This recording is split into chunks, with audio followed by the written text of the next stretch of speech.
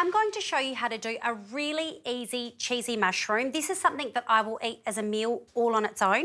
So today we're going to use a vegan-friendly cheese, which melts beautifully. It's full of flavour that's still quite mild, so it doesn't take away from the mushroom flavour at all.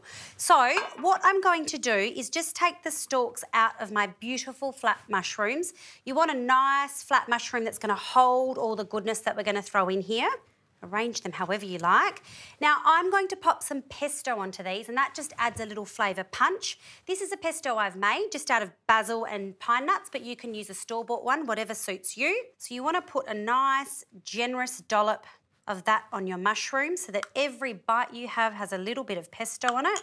Next thing I'm going to do is chuck some wilted spinach. So this is something that I put on most things, and wilted spinach just adds a really nice chunk of veggie content, also quite a bit of iron. And if you've got some spinach in your fridge that's just starting to go a little bit funky, this is exactly where you use it, so you're not wasting any food. So that goes on top of the pesto.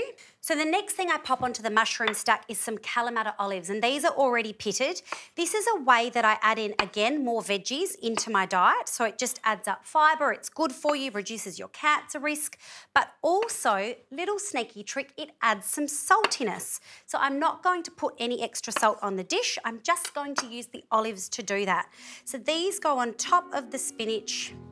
Look at these coming together and all the colours. Okay, so this goes onto my last mushroom. And the last thing we do is add a little bit of this vegan-friendly cheese, which is really easy to work with, really, really beautiful flavour, and I find it melts really easily.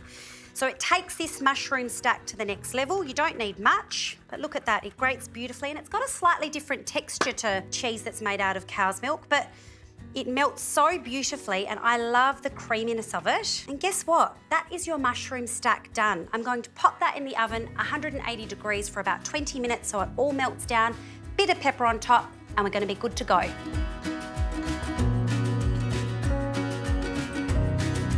Look at those, they've come out of the oven. The vegan cheese has melted beautifully. I've used Edam cheese here, but you can use whatever you like. There's Gouda, there's Better as well, which would go beautifully.